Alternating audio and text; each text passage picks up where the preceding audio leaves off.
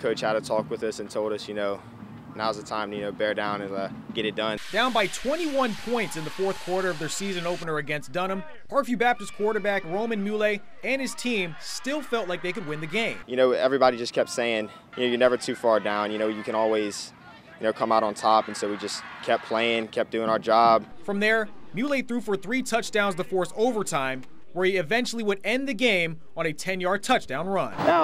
That would cap off a 4-touchdown performance where he threw for 246 yards and rushed for 90 more in the come-from-behind win. He was able to make some big-time throws down the field, made some plays with his legs, but he's matured a lot. He's just improving, and he'll continue to improve hopefully throughout the rest of the season. The way Mula performed meant even more to the senior just based off of the journey it took for him to get to this point. Before his head coach Stephon LaForest took over last year and implemented the spread, all Mula knew how to run was the triple option.